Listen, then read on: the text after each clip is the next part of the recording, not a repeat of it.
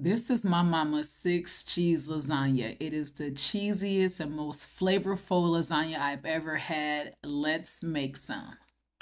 Let's start with the cheeses. We have Parm, white cheddar, Monterey Jack, and of course, mozzarella. Notice that these are not already shredded. It's time to roll up your sleeves because we are grating these ourselves. Already shredded cheese has a chemical that prevents the cheese from sticking together. So I prefer to do it this way. The cheese is much more fresh and it tastes a lot better. Once all your cheese has been grated, I put it in a big bowl and then I mix them all together. This is our cheese mix and it's going to be critical to the deliciousness of this lasagna. I love cheese, and of course, I had to taste some of it. It's delicious. Let's get started on the wet cheeses. So, this is going to be a combination of cottage cheese. You can use small curd or big curd, and also ricotta cheese. I like to use the one with all the fat. I don't do the low fat ricotta because it has more sugar. Now we're going to mix these together because it's just easier when we're layering the lasagna, and we want to season this very well. So I'm going to season this with a little salt, a little pepper, and of course I have to use just a little garlic powder.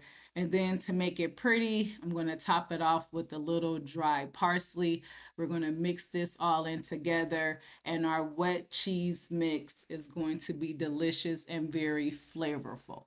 Now let's get started on the vegetable part of this beautiful lasagna.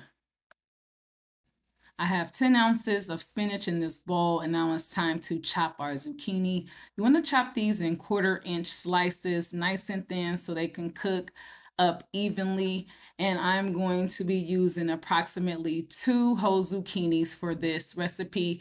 Let's start cooking.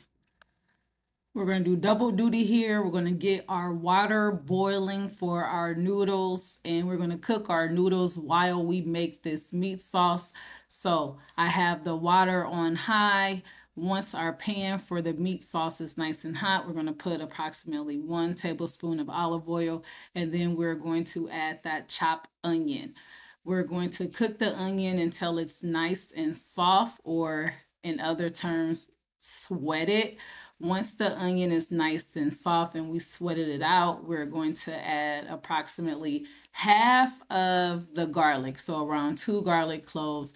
And it smells so delicious when you add the onion and garlic together. After that has got nice and soft, we're going to add our ground meat. I am using ground turkey, but feel free to use ground sausage or ground beef. To me, the ground turkey makes the dish a little bit lighter. As this is cooking, our water is starting to boil for our pasta, and you want to salt this very heavily. This allows you to actually season the pasta in this salted water.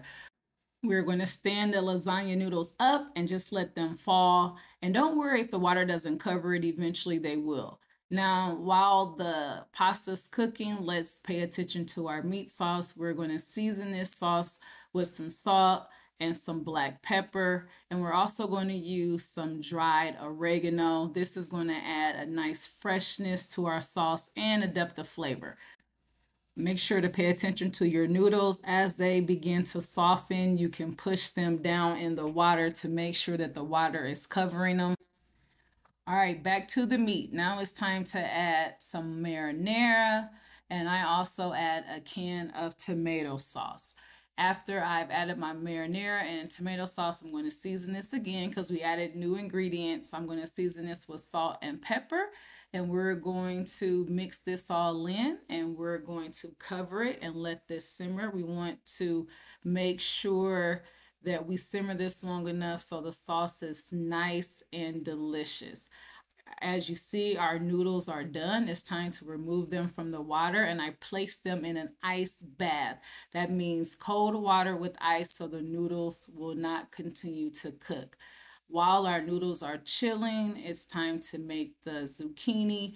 I have put the rest of the garlic and a tablespoon of olive oil in this pan, and I've added the zucchini. and we want to saute this until it's nice and soft. Now, halfway through this sauteing process, we're going to add that spinach. I put all the spinach in this skillet. You already know spinach is mad disrespectful when it cooks down. So we added it to the skillet with the zucchini. I have the zucchini on one side, the spinach on the other side. Once the spinach cooks down enough, I'm going to mix it all together and allow them to cook as one.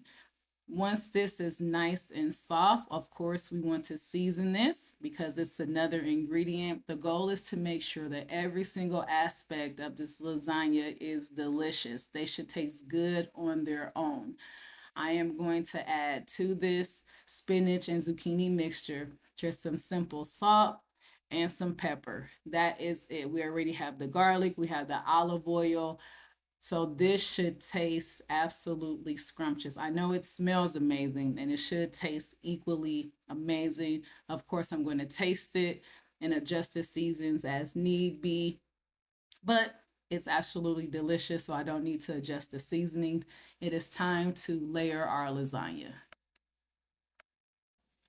You're going to start with your baking dish, and I oiled this with olive oil, and this is to prevent the noodles from sticking. Now, the layering process is very important.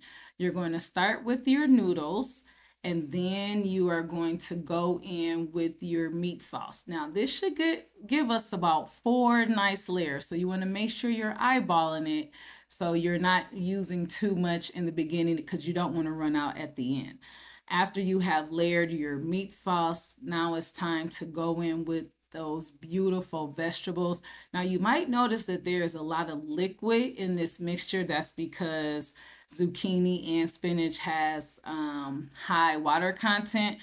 You don't want to put that liquid in this lasagna. So I go in with my finger so I can just grab the vegetables and not a lot of that liquid. After you have placed your zucchini and your spinach on there, then you're going to go in with the wet cheese mixture, and your goal is to fill in empty spaces. You want to add quite a bit of this mixture because this is going to add that nice creamy texture that we love in the lasagna. Once you've added your wet cheeses, it's time to go in with a couple of big handfuls of our shredded cheese. It's already smelling delicious. You want to make sure that everything is covered. And once your first layer is covered, you're going to go in with your second and third layer, and you're going to layer it in the same order. This is the third layer, and I want to show you what we're going to do with the fourth layer. So after I have put the dry cheese mixture on my third layer, it looks like my pan is pretty full, but we can get one more layer in there. This is going to be the layer that holds everything together.